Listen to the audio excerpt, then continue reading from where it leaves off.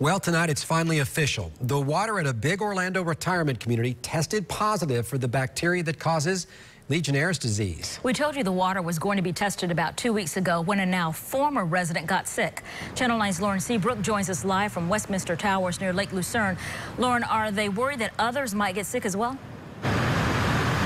Well, they believe everyone is in the clear now. They gave all residents health screenings, and they say those all came back just fine. The bacteria is naturally occurring in lakes like this one, but they're not sure how it started spreading through the water system inside this building. More than 300 people live in this retirement community near downtown Orlando, and they had to go without running water recently so they wouldn't get sick. We were informed by the Department of Health that a former resident had tested positive. Positive for Legionnaire's disease.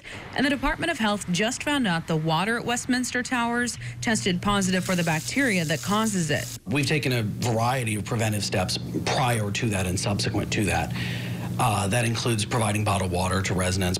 At that time, Westminster Towers pumped the water system full of chlorine to kill the bacteria. The Center for Disease Control says Legionella is found in most freshwater lakes and streams, but it becomes a health concern when it grows and spreads in human-made water systems, like showers, faucets, air conditioning units, hot water tanks, and plumbing. People can get sick from it when they inhale droplets from the air formed from the contaminated water. Staff at Westminster Towers say they screened residents for the disease, and no other residents have it. We've heard a lot of positive feedback from the residents about how they feel like they're being well cared for. So, Lauren, has this retirement community had any issues with Legionnaire's disease before?